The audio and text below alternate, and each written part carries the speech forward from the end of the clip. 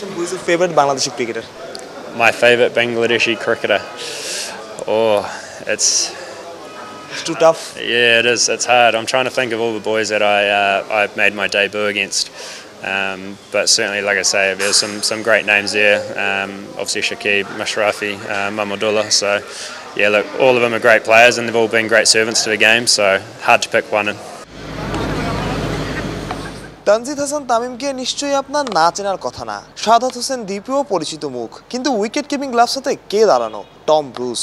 নিউজিল্যান্ডের হয়ে 17 টি20 খেলা ব্যাটার নিজের বিপিএল অভিষেকেই করলেন 50, দলকে জেতালেন। তার সাথে তামিমের পার্টনারশিপ ব্রুসকে মুগ্ধ করেছে চট্টগ্রামের হয়ে খেলা তরুণরা।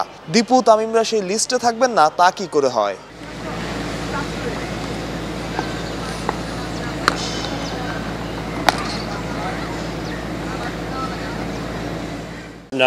No specific players. Look, I think it's one of those things where ওরা দারুণ, তবে আলাদা করে কোনো ক্রিকেটারের নাম বলবো না।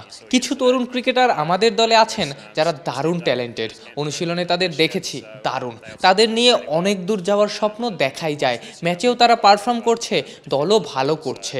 Yeah, look, really exciting squad that we've assembled, and certainly I think we can go a long way in this tournament.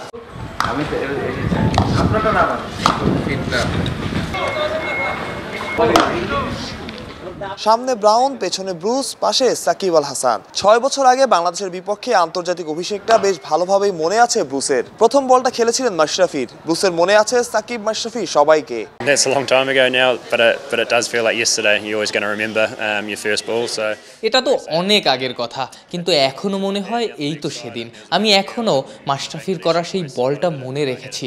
Leg সাইডে পিচ করলো, আমার পায়ে লাগলো। বাংলাদেশ আপিলও করেছিল, সময়টা দারুণ ছিল। বাংলাদেশের বিপক্ষে অভিষেক, এখন তাদের দেশেই খেলতে এসেছি।